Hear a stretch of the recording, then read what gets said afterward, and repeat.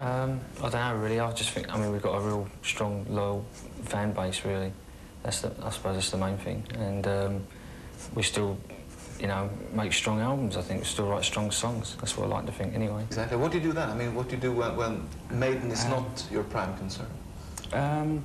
Play football, tennis, do all the normal things you don't get a chance to do on the road too much. I got, you know, darkroom photography and stuff. I'm into that. And obviously spending time with family and that. Just doing normal type things, really, you know. Are you a homey type of person? Yeah, I don't go out too much once I'm, you know, finished with a tour. Because I'm out all the time on tour, so, you know, when I'm home, that's it, I don't really go out very much. Would you say the feeling is the same every time you're about to release a new record? Yeah, pretty much so, because you really want to, you know, just obviously write the best songs you can. So we tend to write under pressure. We usually allow ourselves like a 6-week period to write in. And so in that sense, since the Number of the Beast album, the process of writing, recording has been pretty similar.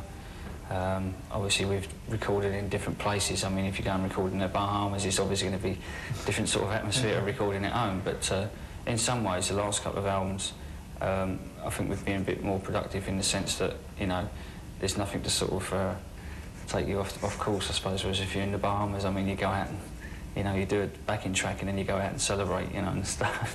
Do you feel the same satisfaction over this one as you did, for example? Yeah, you always feel satisfaction when you've just finished an album. I mean, you can't wait to play it to people, you know. It's always that way. But you can't be, like, totally objective about it until a few months later, because then you live with the album more and you play the songs live and you see how they stand up against other songs. But obviously, after you just finished an album, you obviously, you know, you tend to think it's the best thing you've done because it's fresh and exciting and it's new and everything else. So I think, you know, like maybe in a year's time, I'll be more objective and compare it more to the other albums, really.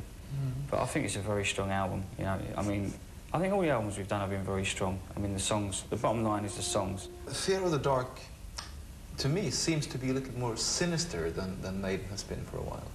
It has this evilness a little bit over it that disappeared for a while, I think. I don't know if it's really evil. Sinister, I'd agree, sinister, eerie perhaps, but I don't know about evil. I think the song itself just conjured up sort of weird sort of, you know, imagery for me to want to write about that. And some of the other songs have got a very strong mood on, like Afraid to Shoot Strangers. It's very moody. But there's so many different things happening on the album, it's so varied, you couldn't really take one song off the album and say that's representative of the album. And I think that's probably because there's like 4 different songwriters, different collaborations going on, like with Yannick coming in the band and everything, and writing stuff, and some of it's quite different. I mean, we've done different things in the past and we've got a bit of flack for it, you know, but so be it, you know. I mean, we've never really been scared to try different things. Fear is the Key, doesn't that sound like Gillan a lot? I mean, Bruce almost sounds like Ian singing. Yeah, there is one bit in the middle where he does a scream which sounds really like Gillan, but then the scream after that is a bit like Robert Plant. So, I mean, the actual song itself, to me, reminds me, you know, the feel of it reminds me of Zeppelin.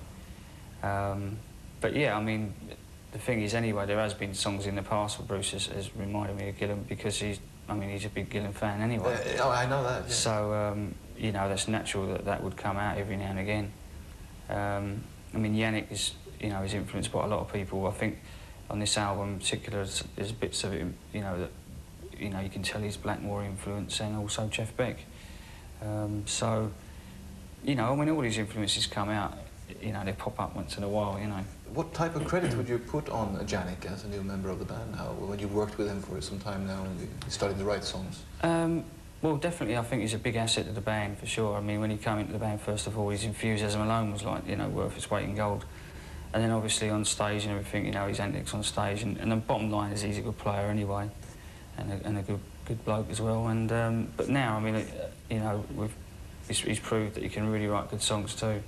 And so it's strengthened the band even more because, you know, I mean, there's 4 songwriters on this album. I mean, if Nico ever comes up with a decent song, or a song at all, come to that, then that'll be a you know, even bigger bonus as well, you know. Aren't you dying now to go out on tour? Oh yeah, it's definitely. Been a while now since you... I mean, lucky enough, the gigs that we were doing, like Roskilde, and we did Bordeaux in the south of France and stuff like that, couple of gigs in Switzerland in August, September. That sort of kept her hand in, if you like. But still 6 months ago, so... Yeah, so it's not too bad.